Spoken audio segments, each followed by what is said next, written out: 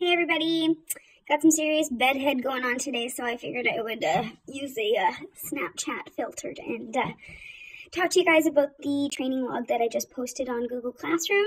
So that's posted for you guys. There are the workouts for you guys to work through, and there's links for every single exercise on there. So if you don't know what the exercise is, click on the link and it'll take you to a YouTube video tutorial of how to do those. So you'll notice that you have 2 workout days and a lot of independent activities. Those independent activities can be the challenges that I post, the modified gains, workouts, or it can be something of your choosing. So the independent activities, you have a lot of free reign on.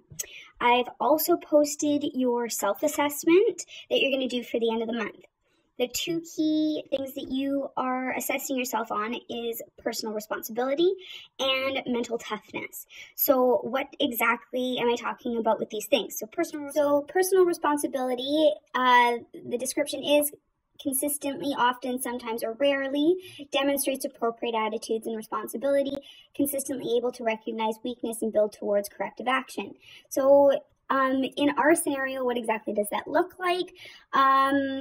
Maybe it's raining outside and I decide to go for a run anyways. That's showing appropriate attitude, and that's showing that I'm meeting my responsibilities. I'm finding a way to be active.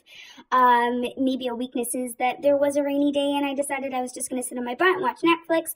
And I noticed, like, okay, that was a really bad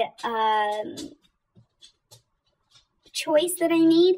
So next time it's rainy, I'm just gonna get out to my garage and I'm gonna do a workout right away and make sure that I'm being personally responsible about my health. The description for mental toughness is always shows the courage to keep trying no matter the level of adversity. Well, we're definitely seeing some adversity here when we don't have a gym to work out in, and we probably don't have the right equipment.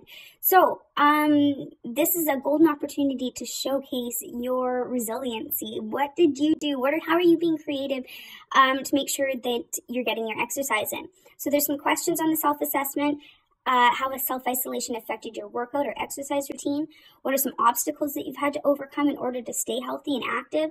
Have your emotions had an impact on maintaining an active lifestyle? So provide an example of these things for me within the self-assessment.